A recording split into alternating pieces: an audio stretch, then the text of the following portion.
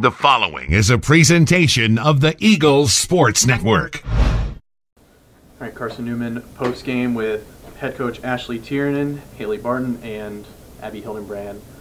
Coach, obviously a tough loss for your team here in the quarterfinal. What are your takeaways from the match?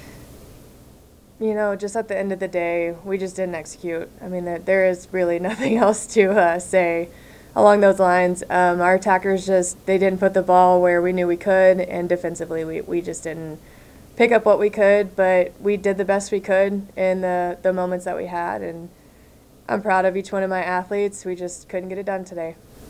Abby, 27 assists for you in your day.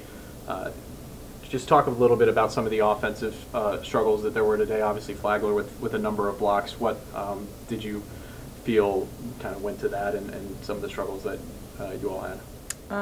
They were a good blocking team, and so part of our game plan was to pass well and to work on spreading the offense.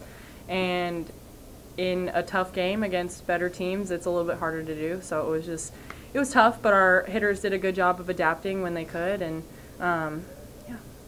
Hayden, what are your takeaways from the match today? I mean, I think that we just struggled to all click at the same time. There were very good moments and then very ugly moments, but sadly they were just more ugly than good. But I'm really proud of us for the fight that we had, and then also just the continued progression of growing throughout the game despite, a sweep. And Coach, obviously very fresh now, but if you could speak a little bit on your senior class and what they mean to you in this program. These two right here. Wow, my setter and my libero just immediately brings tears because I'm going to miss these two so much. Not just on the court, but just as people. Wow, so sorry. Just so raw.